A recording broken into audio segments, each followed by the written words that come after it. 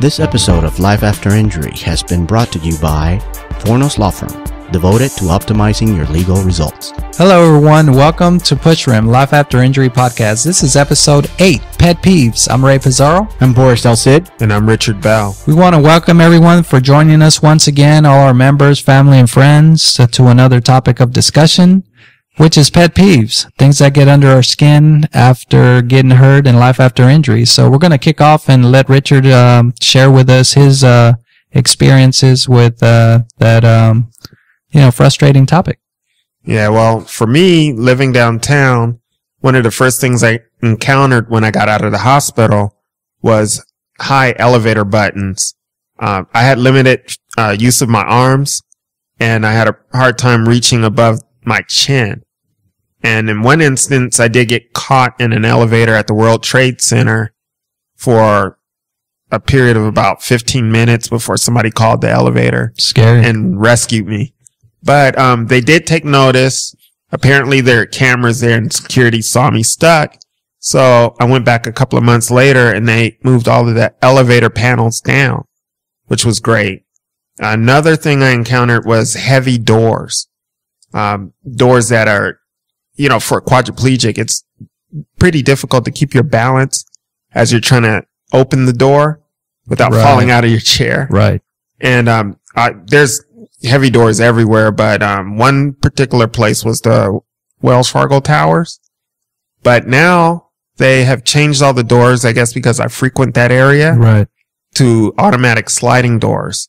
So everything's kosher there. Nice. Another thing is curb cut, the lips on the curb cuts, where you can catch your casters and go head first. What? Yeah. And you guys, we've talked about that before. It's not pleasant. You can incur dental work and all kinds of stuff.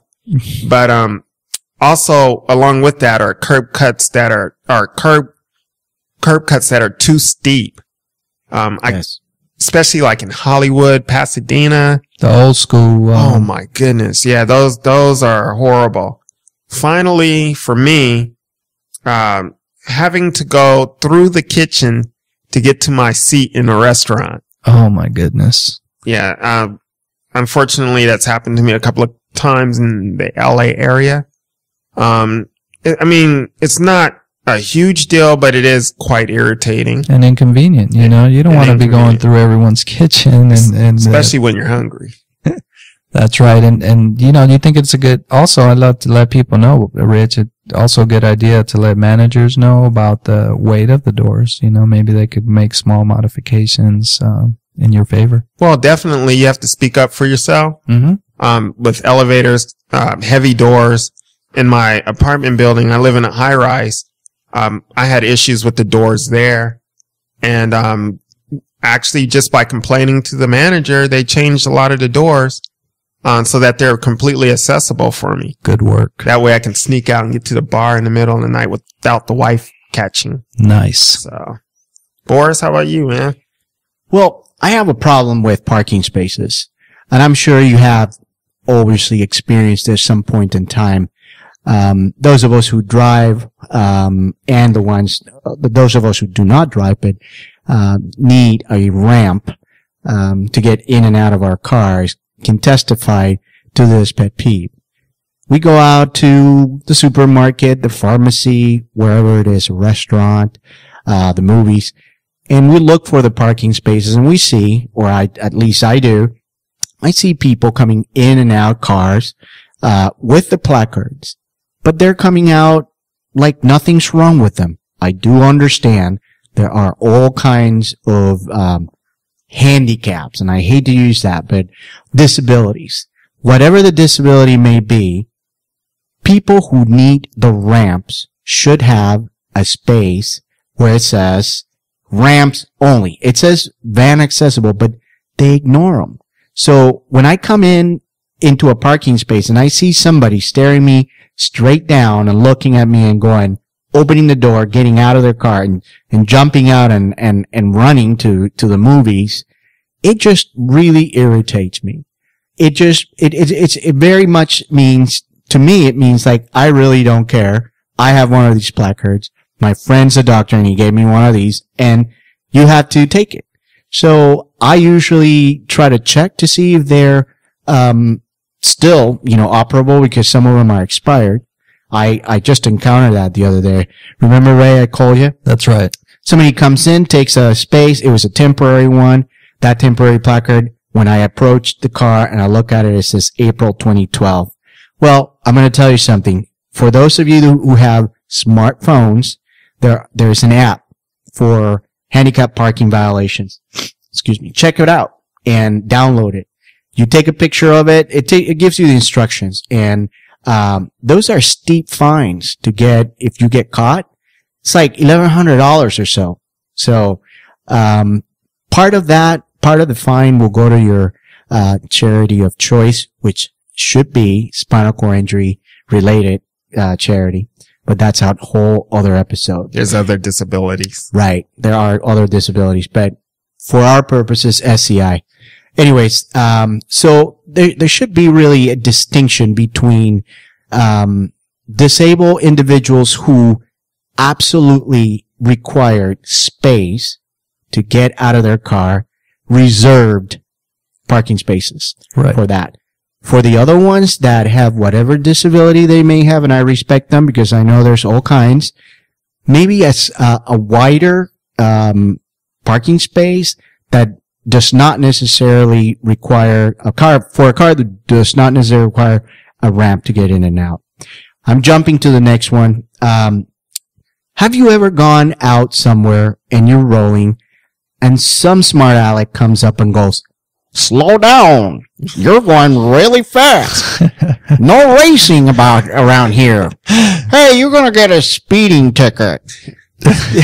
There's some jokers out there who think that that's the first time we've ever heard that and or think that that's humorous. Stop that. Do not do that. It is not funny. It wants to make me want to tell you to not talk to me. Keep it clean. Keep it clean. I almost did. I almost jumped the line. That's one of those things. So if you know people, tell them not to come out with jokes like that. And I'm sure they don't mean, they mean well when they say it, but they're not really thinking it through. Well, yeah, but it's like, dude, I'd much rather just, you don't say anything. Or give me a thumbs up, right? Yeah. Good job. Keep good pushing. job. Hey, yeah, keep pushing. You're looking good. All right. Well, next subject.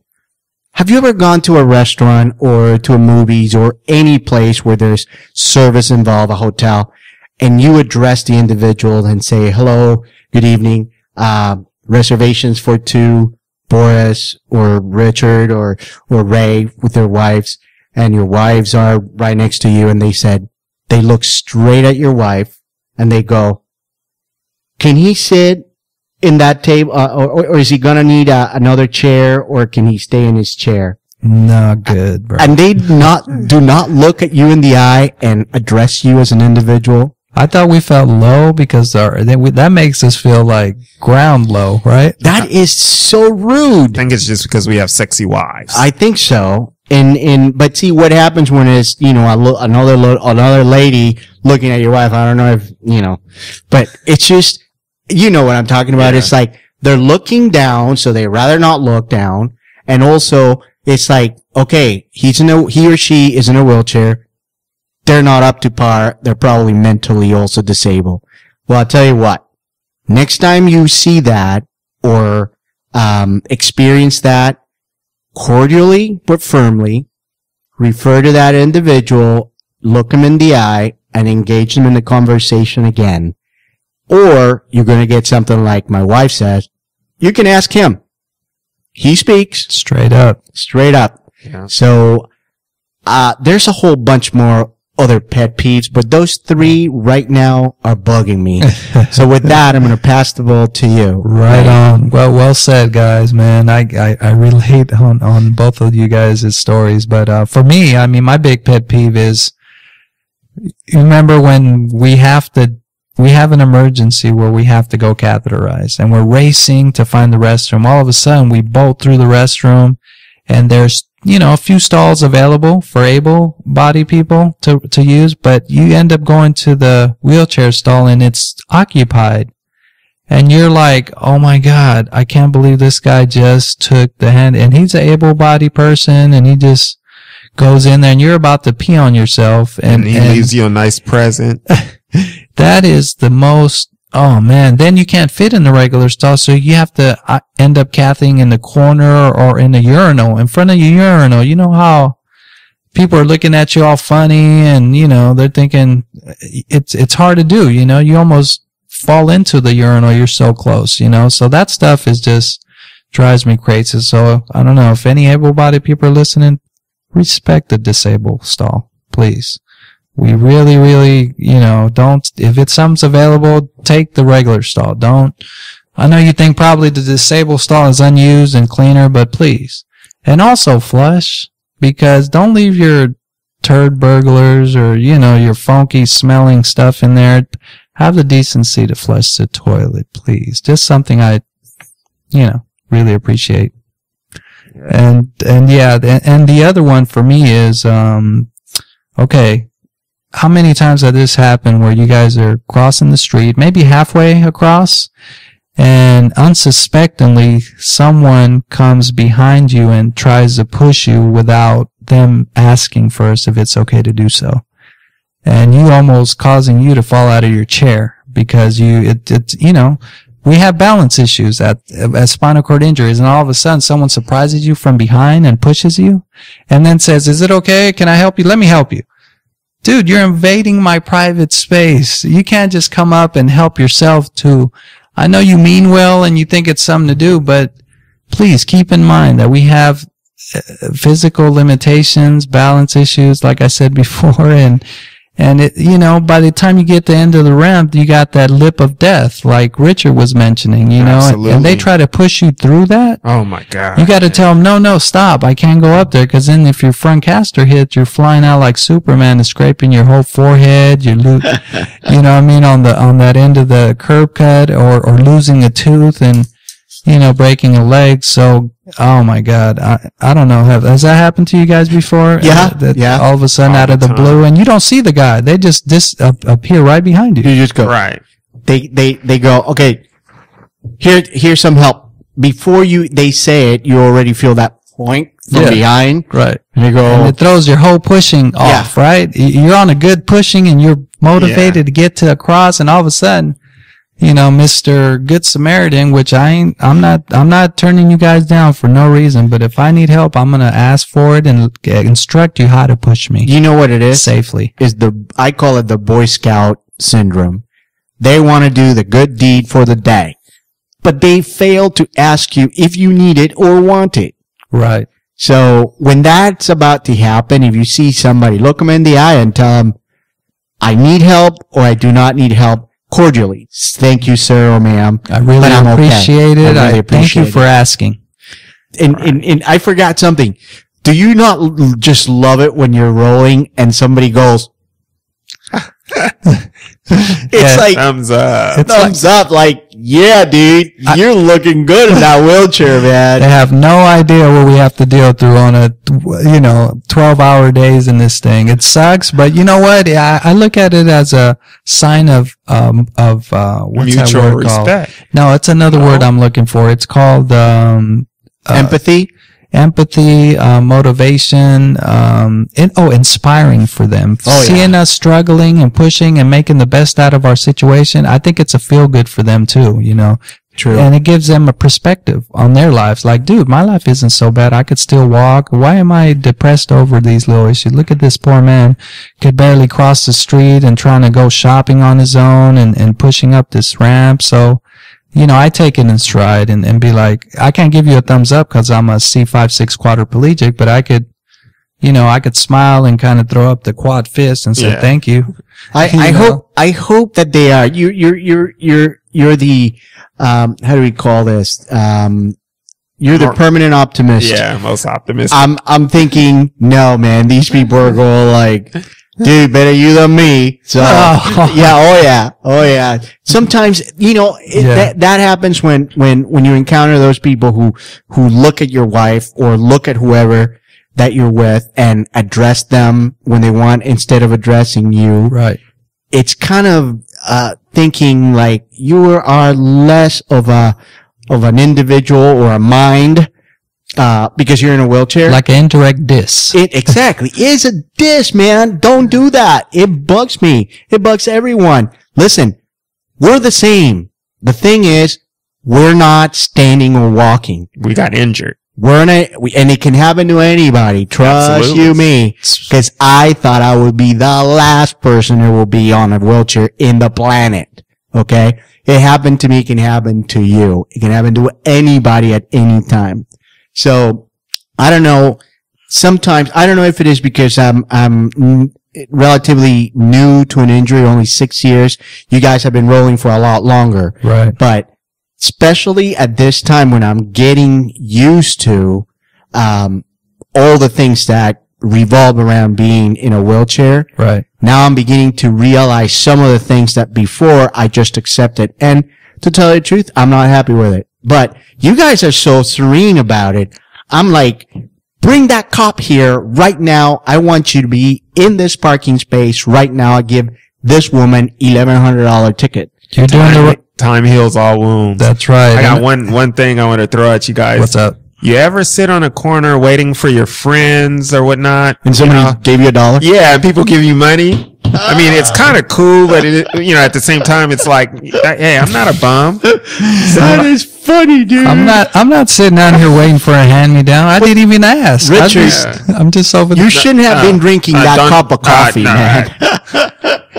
Because they think, you got your cup of coffee drinking, and they're probably thinking you had asking your for cup change, of money. Right? Oh my God. That is hilarious. Seriously, that has happened to me. I agree. It happened to me I could count maybe 3 or 4 times where you need some help and they're trying to dig in their pocket. Oh, no. I have to stop them and say, I'm good. I'm not too proud. I'll take the money. Unless it's $100 bill or a 20 spot, I'll swallow my pride and take it and go watch a movie. It's never happened to me, but I kind of did this when I was at the hospital, Casa Colina. I was bored. I would be in the hallway and I see people. The people who worked there and were around, they knew who I was, but right. I would know when there will be somebody who's visiting and have never seen me. Right. I'll be right outside my room, and when I see him out there, I'll come bring out my cup.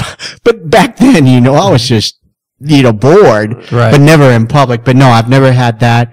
And, I don't know how I would react, but, again, that's a stereotype that perhaps you people, able-bodied should be, aware of. Not everyone who is in a wheelchair is indigent or is looking out for a handout. Maybe it's because Boris dresses like Carlton from Fresh Prince of I Bel-Air. forgot. Oh yeah, you got to pop that collar, bro. There you go. That's what I'm talking about. Thank you. That's right. And all these stuff we like to share with you guys, and we want to make sure you guys give us your pet peeves. Give us your perspective on, maybe we didn't touch on certain things that get you upset about, you being in a chair, your spinal cord injury, and things that bother you. Maybe when you were in therapy in the hospital, that's a whole another, I'm sure there topics. are 1,000 more. That's right. So let us drop know. it in the comments. That's Absolutely. right. So, we're going to wrap up here, and Rich is going to tell us where to find us of one of our places that we hang. Yeah, on YouTube, we hang out at Club Pushroom. So join the club, subscribe, drop us a note. We'd love to hear from you. Also, iTunes. For those of you who have Apple devices and are connected to iTunes, going on Pushroom. Check out Pushroom, and you will be able to listen to us. And also go to our website, www.pushroom.com. That's right. And also, we're up on Podbean podcast directories now. So, do a search. We're out in different social networks arenas. And let other people know, your friends, family. It's not only for people that suffer spinal cord injuries, but their friends and families that want to learn more or get a better perspective of what kind of life we deal with. Please, They're caregivers too. Caregivers is a big medical thing. Professionals. That's right. We have a group on our website for caregivers and other stuff that people can connect with. So lately, we've been getting an influx of international members. This morning, I was able to greet somebody from Brazil, And either yesterday or day before, another Brazilian individual joined. We've had a couple of people from Mexico. So That's right. we're all over the world. We're global. All right. So, in wrapping, we'd like to thank everyone for joining us and stay with us on our next episode. Subscribe, hit our like button on our YouTube channel, and spread the word for us. We'd like to hear your comments and suggestions. Yes. One more thing. Yes. Look forward to having our first guest speaker next podcast. That's right. Thank you, Boris, for letting us know. Yeah, we're going to start mixing it up a little bit, bringing in life stories, organizations, businesses, and just to give you guys more of a variety of shows. So thanks a lot for having us, and we'll catch you on the next show. Peace See out. ya. Peace out.